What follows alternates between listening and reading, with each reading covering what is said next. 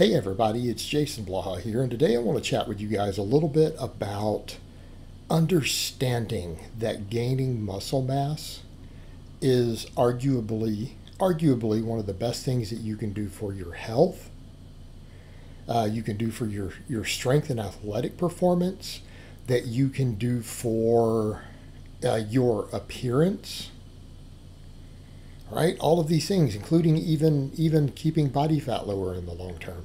Gaining muscle is the most important thing that we can do. So with the health stuff, I'll get to that last because some people don't care about that. But let's talk about the fact of just strength and athletic performance. When it comes to force production, we know that the biggest factor in how much force that you are capable of producing, which includes how much weight you can lift for a 1 rep max, and I'm not saying it's the only factor, it's just that it is the largest factor. When everything else is looked at, it is actually bigger than the other things combined usually. That's how important it is how much muscle you have. For whatever movement pattern you are doing, is how much muscle mass you have relative to things like your limb lengths and levers, the cross-sectional area of your total muscle fibers in the muscles involved. Okay, hypertrophy, gaining muscle is the best thing you can do to get stronger. And that also carries over to things like athletic performance, the ability to throw a ball faster, the ability to kick harder, to punch harder, to jump higher, to sprint faster. Muscle mass matters. It is enormous for every single one of these things. It absolutely is. And it's where our focus should be. And when people say silly stuff like gaining muscle makes you slower, that's an old myth. It's not true. Furthermore, most people are not going to be able to gain enough muscle.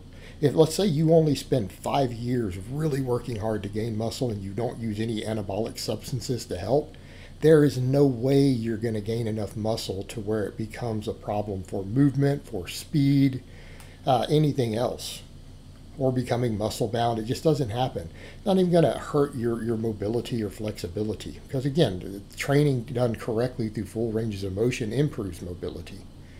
Okay, so that's what we're looking at. That's complete nonsense.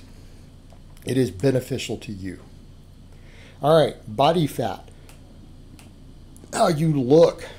All right, the body that most people want when they say, hey, I want to look fit, I want to look in shape, I want to have an attractive body, usually has way more muscle than they actually realize it does. They might see someone else and say, well, I want to look like that. That guy's not that big, or that girl doesn't have that much muscle, until they realize that person might have spent 8 years stacking on as much muscle as they could have to even reach that point. But they look how you want to look, and you're thinking, well, they're not super big, but they probably are bigger than you realize, because you're comparing them to, say, a professional bodybuilder on enormous amounts of PEDs, right? That's a different scenario. But that person has put a lot of time into gaining muscle. So having the body that you want is going to oftentimes require you to have more body weight and more muscle than you think it will, if you just want to look good, naked, or attractive. Keep that in mind. And that includes women too, especially women. Women are the ones who realize this the least. Then you come over to the body composition end and body fat and body fat percentage. Okay, the more muscle you have, the leaner you look, even with the same amount of fat on your body, for one thing. A lot of people are not aware of that. Number two, muscle mass helps you burn more calories. The more muscle you have, the higher your work capacity is, the more calories you burn through sleeping, resting, but particularly when exercising and moving.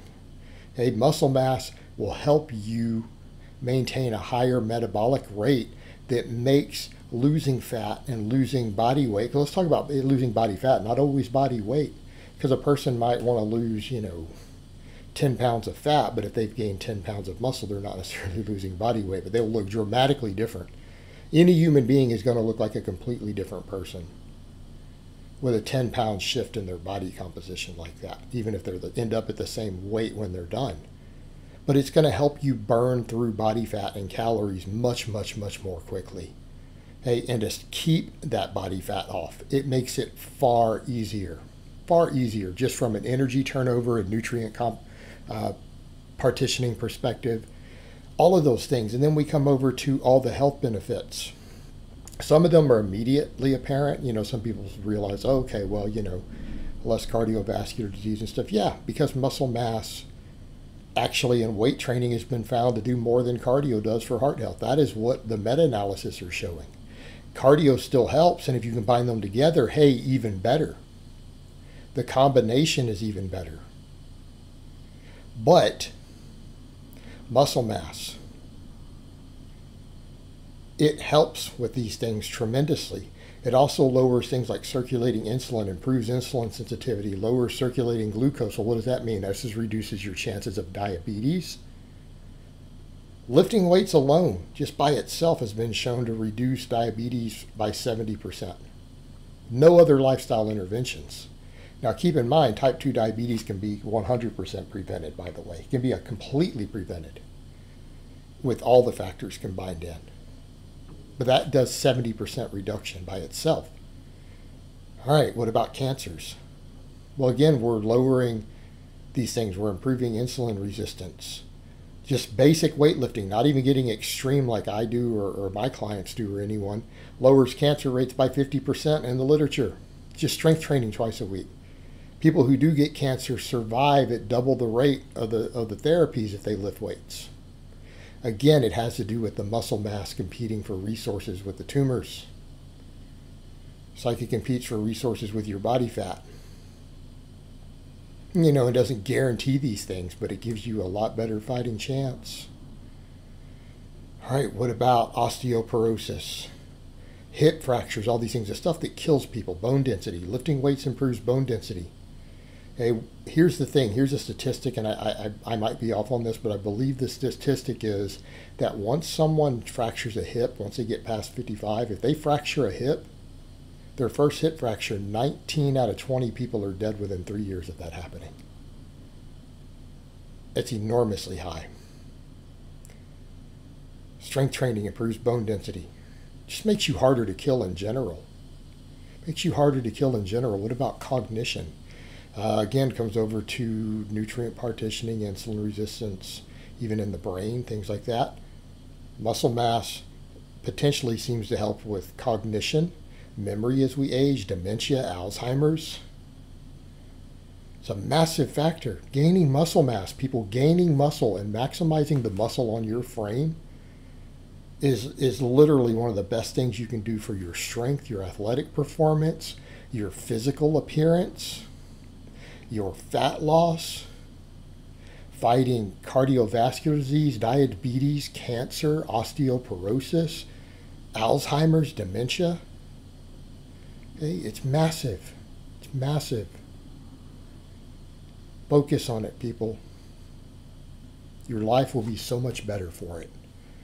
All right, guys, but that's really all I have to say on that today. I hope it's been informative, and I'll talk to you guys next time.